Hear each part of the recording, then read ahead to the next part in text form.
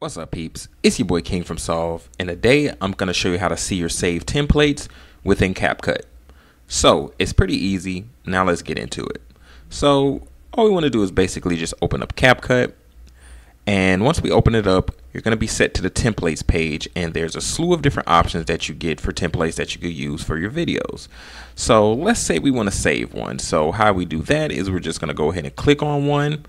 And right down in the bottom left hand corner with the little save icon that says 36, we can just click that, and you can say it's been added to favorites. Now, if we want to see the template that we just saved, we can just go back and we can go down to the bottom right hand corner where it says me.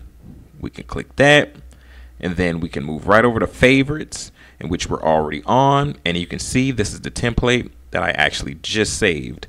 So anyway, peeps, it's that simple. It's been your boy King from Solve. I'll see you in the next one.